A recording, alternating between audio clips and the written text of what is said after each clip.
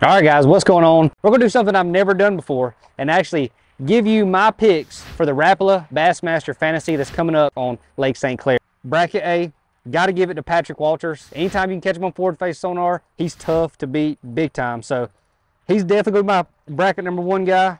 I'll take Seth Feider, bracket number 2. That man is a hammer on St. Clair. He's won there before, and I think he'll definitely catch him. Bracket, what we're gonna see now, right?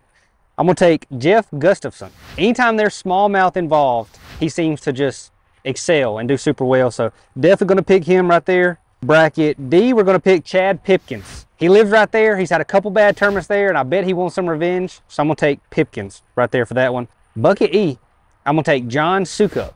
He's really good with forward-facing sonar, and I feel like he's one that some people may not pick because he's having a little bit tougher of a year, but he's really, really good with that forward-face sonar. I think he can get it done on St. Clair.